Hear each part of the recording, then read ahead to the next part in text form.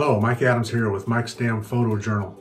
I thought since we're all isolated, I'd start putting together a few little videos about some of the old stuff from the Glen Canyon Dam construction days and, Page, Arizona, all those early photos. I've got a lot of photos in my personal stash of photos that I have to share with you. And so I thought, hey, while we're isolated, let's do something a little bit different. Let's do something to kind of break up the monotony of all this social distancing that's going on, and let's be as social as we can. And so I thought, hey, I'm going to put together some videos here of early Page, of the construction of Glen Canyon Dam, just little short things. I'll put together a few of them and just see where this thing goes. And like, why not? I got time.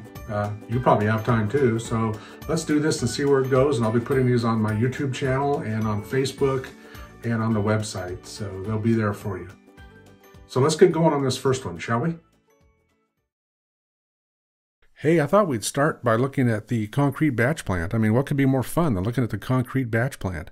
I remember this thing really well. I always wanted to go in it. I never got a chance to, but I always wanted to. But it sat on the visitor center side of the canyon, obviously before there was a visitor center.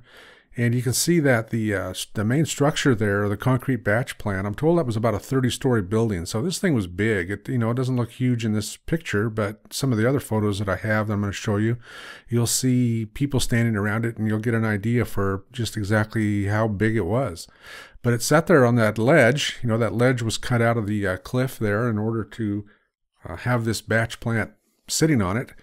And out from underneath that batch plant, there's a railroad. So once upon a time, Page had its own little railroad down there in the canyon. And that little railroad spans the right keyway of where the dam's going to eventually go when it's anchored into the rock there, into the side of the canyon. But at this point, the bridge or the dam wasn't that high, and so those tracks ran out across that area. Kind of a little makeshift train would park underneath the batch plant, and it had each train had two hoppers that would be filled up with the wet concrete, and then it would travel out onto tracks onto that little bridge area there, and it would dump into the bucket, and then a cableway operator would take those buckets down to the dam wherever the pour was going on. So you'll see pictures of that too in just a second. But this is the batch plant. Right above it there, that silver building right above it, was the ice plant. And maybe we can come back at some future date and talk more about the ice plant. The 6 bins, the yellow bins that are above the ice plant there, are where the actual dry powder cement was stored. Remember, it was shipped in from Clarkdale. It went around the clock there. Those trucks ran up US 89 and continually brought that dry cement powder up for this project. Going back just a little bit to the right, you'll see that little cooling tower right above the batch plant. And then off to the right even further, you'll see those piles of aggregate that were used to mix the concrete. Off to the left, you'll see the carved face of the beehives cut off, as well as one of the cableway towers is sitting there. Now, something you can't see in this photo very clear is down here on the bottom left, right at the end of the railway. That's where the cableway operators sat. There were two booths, one above the other. You'll see it in other photos, where those operators sat to operate the cableways. So that mystery is solved for you, if that's something that you were ever wondering about. In this next picture, it's kind of the same thing, but a little different angle. But again, you can see something of the size. You can see some people and equipment up there on the railway to give you a little bit of an idea of the dimensions of this thing. And again, you can't see it real well, but over here to the left at the end of the railway was where the operators sat for the cableway, as they would lift equipment and concrete and personnel up and down from the top of the canyon to the bottom, down to the dam site. This photo here is actually taken from the top of the batch plant, or near the top of the batch plant, looking down on the little railway. And you can see that little train car there has 2 hoppers in it, ready to dump. And there's also a bucket on the way up. That bucket is actually going to sit on that ledge just to the left of one of those hoppers, and then the hopper is going to dump over and dump its concrete load into that bucket. And then the operator is going to take that bucket back down to the bottom. But you'll notice here too that there's a net below this on the left side. I've got some photos I'm going to show you in just a second of some people walking along that little walkway there. You can see a small ladder there, which I guess isn't really a small ladder, but it looks tiny in this one, and that'll give you a little bit more of an idea of the size of this operation.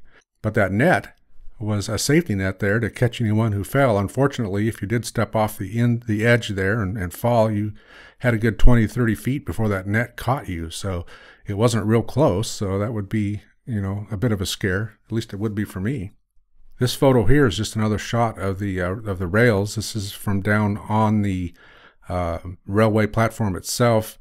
The batch plant is just behind and to the left of this photographer. This shot is actually looking up toward Manson Mesa with, you know, Page in the distance up there, over the train car that's got the two hoppers in it with a load of concrete.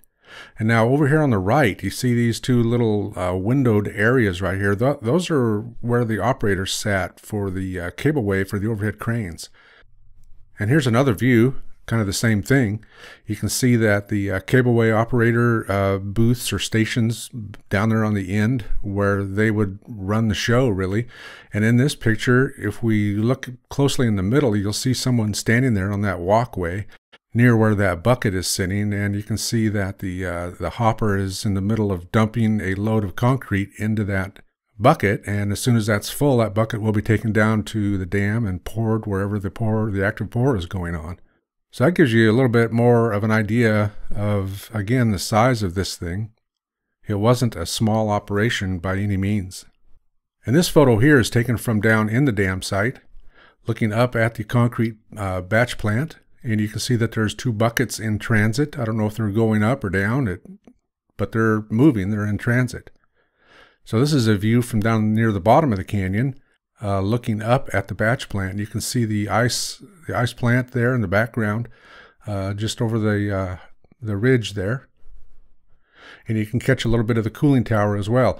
Notice too the stairways on the side of the batch plant, as well as the walkways from the canyon out to the batch plant. This picture here is actually from inside one of the cable operator stations, looking over his shoulder.